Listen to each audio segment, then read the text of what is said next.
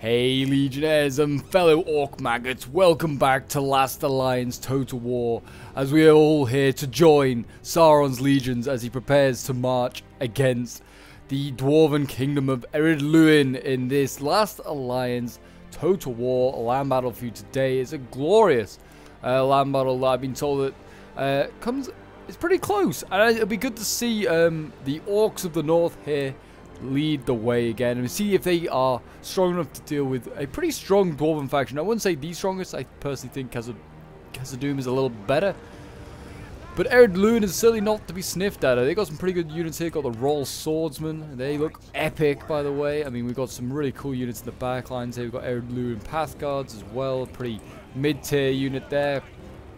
They're just holding the line. They've got Thrain the Second. He's a Stone Fist. This is a kingdom with two kings, if I'm correct. So it's a pretty cool faction, that's for sure. And it looks like we're about to see a bit of a charge here. It looks like we've got some Ered Luin warriors actually getting attacked by what is this unit here? Skull Crushers of Gundabad. Did I just see some axes getting thrown? That is pretty cool. But look at that, already underway. Arrows going flying in as well, trying to take out these Ered Luin warriors. And yeah, look at that. Thrain the Second already into the front lines here. He's got his Firebeard's guard here, already cutting and slashing through these orc lines. Getting rid of these dirty damn orcs that infect this Middle Earth. But yes, if you're enjoying Last Alliance and would like to see some more of this epic mod, which showcases the Second Age for Shogun 2, do remember to leave a like, subscribe if you're new on here, and a comment show your support. It really does help out the channel. And yeah, as you can see, we've got some of those Royal Swordsmen now. They're getting in there. Actually, these are Ered Luin Belagos Shield Bearers. Thing with Ered Luin, I feel like a lot of the units all look quite similar. It's quite hard to differentiate. But they do have some pretty cool ass units, is what I was trying to say. The Orcs here, the Orc Stormband going in. There is Wags, by the way, over here. We got some Wag Riders of Mount Gram here. They're going in. They're gonna I guess go for a rear charge maybe, but the Ered Luin Path Guards are protecting that rear for a reason. These spearmen here, look at them, they look awesome. They really do. I do love the look at these guys. Maybe they're just gonna readjust the thing a little bit, maybe protect their units a little bit more, but it is actually meaning that it's like 3 or 4 units out of the fight because of these wargs just running around causing havoc.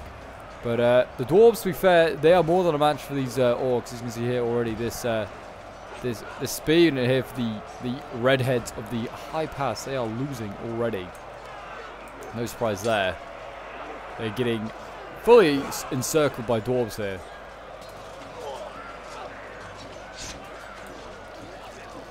And seeing this mod in action really just made me wish that Rings of Power was just a little bit better. I'm not gonna lie, that we had a bit better. Ered Luin, already been routed though. Ered Luin warriors. So that's probably one of their lower tier units, but still. It shows that the Orcs of North cannot be messed with. And yeah, the Dwarves are already battling away there.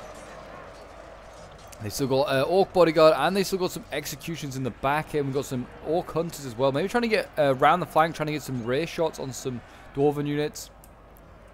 But you guys seem to have been enjoying Last Alliance recently. And especially since I've been doing this Numenor campaign as well, we've obviously seen a large increase in Last Alliance love. So yeah, if you guys haven't checked out the Numenor campaign and would like to do so, feel free to there'll probably be a link for it somewhere, probably either at the end of the video or midway through. You're more than welcome to go and click on that. Go and check out the Numenor campaign after you've checked out this awesome battle. These Path Guards here just poke their way to victory against the Skull Crushers of Gundabad. I guess, yeah, that is kind of like the faction that the Orcs of North is supposed to be, and that is Gundabad Orcs. You see them in The Hobbit, and you're going to see them here as well. They're certainly not as big and imposing as they are in The Hobbit, that's for sure. Yeah, those executions are actually winning against Royal Swordsmen. So that kind of is impressive, these executions are not to be messed with. These axe units here. Another Royal Swordsman here losing, but this one is surrounded by redheads of the High Pass and also Orc Hunters, which is a Javi unit. So they're not that great in melee, but I guess the rear charge is helping to rout these guys. Or maybe they just javied the Royal Swordsman.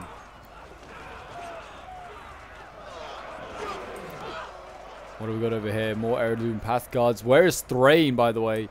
Oh, we got the wargs coming in. They have charged in. And yeah, that's into a path guard unit. That was a pretty good charge, but the spears will exact their revenge onto these wargs. Where is Thrain, though? That is what I'm worried about. He went into the fight early on. His unit could be pretty battered. Units are starting to break, though, here as well. Skull Crushers and Gundabad are breaking in center. Thrain is still alive, but he's only got 26 men left, and he's losing decisively to Orc bodyguards. It's general v general, and yeah, I hope he's not one of these guys in here. Oh, he is, actually. Thrain is right there. I can see his crown. Oh my gosh. Thrain, what are you doing, man? Keep an eye on him. He's cutting and slashing. Oh, he got hit hard. He got a big hit.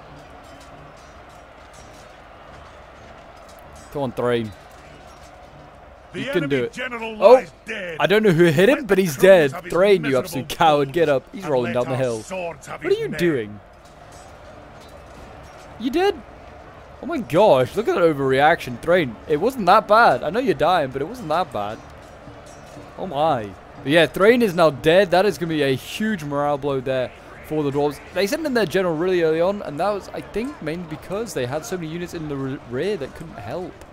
I also just realized that the Dwarves haven't really brought any crossbows or any range units. Only really the Orcs of the North have brought a few Orc Hunters, and that's it. And like I was saying, they're just a Javi unit. They're not even like a proper bow unit. So yeah, like not a lot of range being brought in this game. Wargs are trying to now deal with these Erluin units here. We have got Royal Swordsmen that have one on their right flank here. So even without their general, the Dwarves are still putting up a good fight here. And it seems as though we're going to see a Royal Swordsman going into combat here as well with Orc Bodyguard. So maybe they will be able to get some revenge and kill the enemy general, the Orc general. He's pretty isolated down there, to be fair. There is also wargs in the forest over here.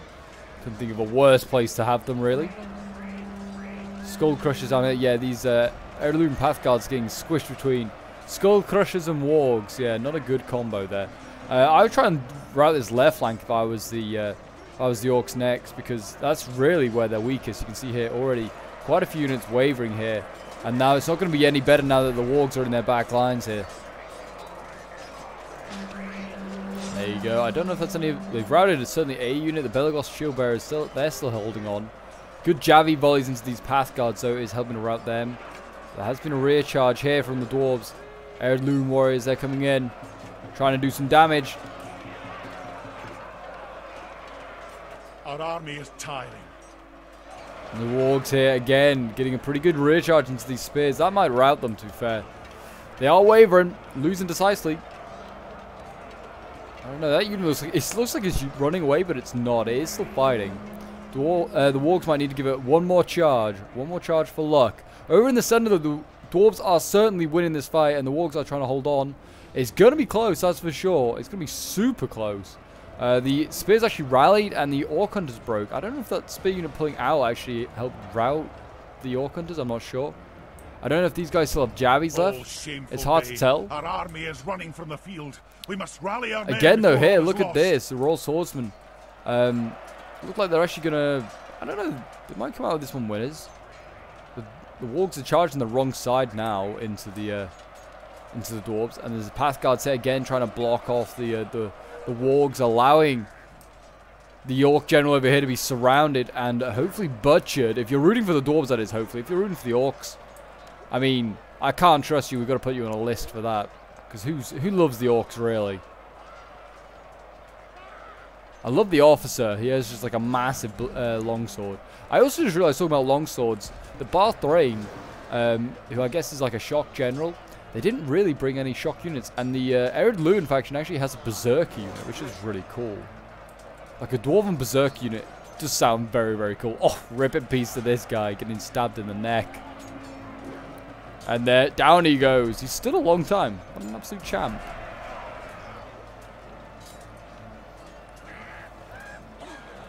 Yeah, I don't think this Orc Bodyguard is winning. Yeah, losing slightly. But it's only slightly. Now I've seen that the Wargs and Mount Graham are getting proper charges into these Royal Swordsmen here. Hopefully they're doing some damage. They're still really healthy as well. 81 out of 100, that one's on. Got more Dwarves routing over here. Path Guards have given up. They've had enough. These high pass redheads are holding on for now. They don't look like they're looking the right way though, most of them. And another charge there from the wargs into the back lines. Oh my gosh. These guys are probably going to have some insane kills. That is for sure. And they're helping around more units. Look at this. Heirloom Warriors breaking. And that's another Heirloom Warrior breaking, I think. There you go. Wow. That is costly. So only the elites that are left. And maybe the spears. Going to see a rear charge over here as well from the wargs. I wonder whether it's tiredness for the dwarves and also no general that's now starting to affect morale. Our army is running from the But yeah, the wargs getting in amongst them. Before all is lost. I mean, if a warg gets in amongst your ranks, it must be absolute chaos. They just start biting at things, you know, just chomping away. Be awful. And then you got the rider hacking down at you as well. Yeah, losing decisively this unit now because of that charge. That's pretty impressive from the wargs. I mean, this one's still fairly healthy as well. More orc hunters have returned. Whether they have ammo, like I said, that's a different matter. These guys look like they might still have ammo. They keep trying to set up and shoot. Or throw. There you go. They are throwing still. So they still got some ammo. They need to be careful they don't hit their own wargs. Yeah, they're killing some of their own wargs. And again, they just charge into path guards head on. It's a very bizarre move. Heirloom Royal Swords over here. They're again getting sandwiched.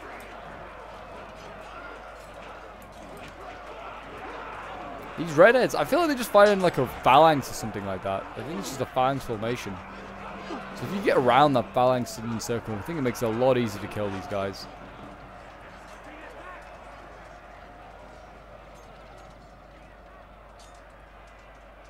Orc bodyguard over here, still fighting on. They're doing a good job. I mean, they've had support as well from the wargs. Hard to see what's going on really in the forest.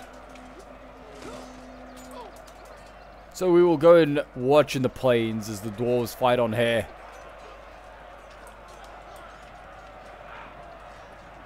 Keep poking away, sir. Keep poking away.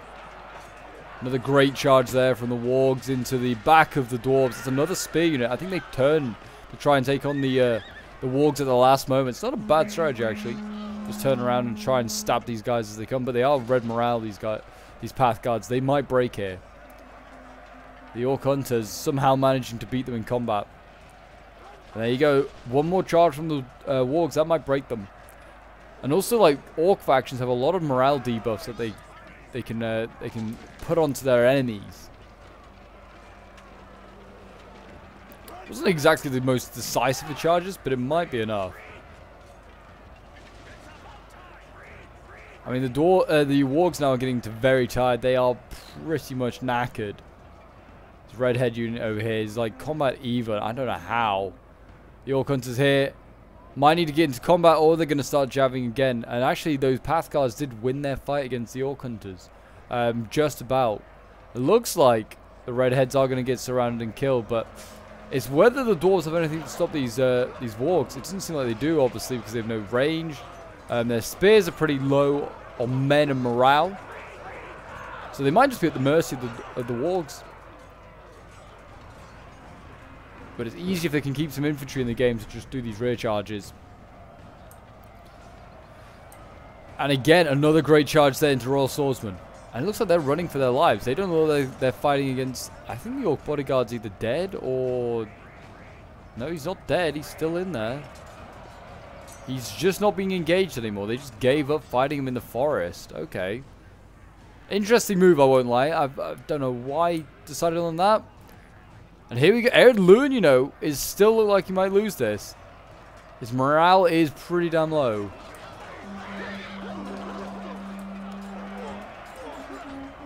Blood splattering the screen. In they come. And they have routed. I think they might be routing them. No, not quite. The northern kingdom here of the dwarves is very much under threat.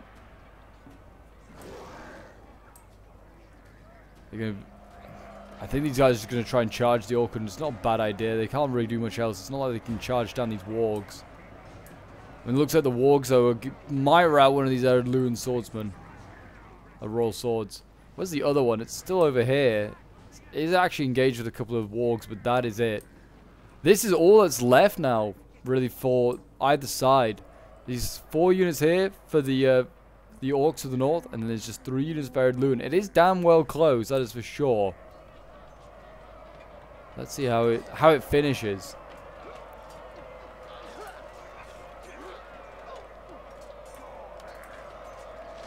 Start slicing and dicing them, boys. Are they running? When I see a Dwarven unit just move off and it's not going in the direction of the fight, I'm just worried that it's going to break. The Wargs, though, they don't exactly run out of the combat very quickly. Just allow the Dwarves to get a couple of kills. But yeah, it does seem as though... I imagine the Orc Bodyguard is going to go into combat down here. No, they're just going to have a standoff. I don't really know. They're just charging everywhere now, the Wargs. So I'm just going to fast forward a little bit because it's all that we're seeing right now. It's just some cycle charges, some javies. They are encircling and taking out that unit. That was easily done. They really need to do the same on the other side with the Orc bodyguards. Oh, it's going to be over sooner than I thought. Okay, so it only took that other unit being routed for army losses to come into effect. And Erdlun is going to lose. And the Orcs of the North are going to win by the skin of their teeth. My gosh, it was close. Those Wargs coming in clutch at the end there. And we'll end the battle and have a quick look at the end results to see who has done the best.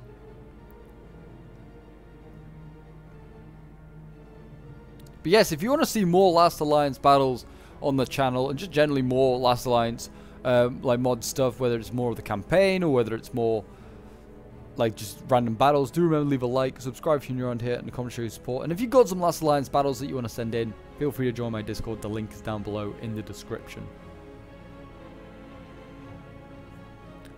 And we'll see who's got the most kills. I imagine the Wargs will for the Orcs of the North. I'm not sure for the Dwarves of Erdlun. It could be anyone. Maybe Thrain. Who knows? But yeah, this was sent in by Ellen Anish, who was playing as the Orcs of the North. He had about 600 extra men. And yeah, both sides lost basically all their armies. Insane. So here we go. Skull Crushers of Gundabad actually getting the most kills. 301 kills. Wargs coming in second though. 282.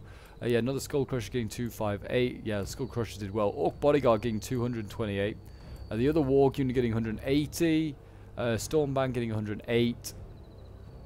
And generally there are the rest of the kills for the Orcs, if you want to have a look at those. Then we have Erdlun Swordsman at 420 kills. Oh my. And then it's a quick drop to these Belagos Shield Bearers. 247, 202, 200 kills for the Royal Swords. And then we have Thrain here with 190 kills. But yeah, not really any crossbows, which definitely could have come in handy. Oh, they did bring some Berserkers. They just died so quickly. So they only got 40 kills. So yeah, they must have been just focused down or something, or just isolated. I don't know, they brought a second one here as well, 48 kills. Yeah, they did not do a lot to those Berserkers. But there you go, guys. So well done to Ellen and Ish, and unlucky to Alumni for their battle. It was certainly a fun one. And yeah, if you want to see more, like I said, feel free to subscribe, and I'll see you guys in the next one.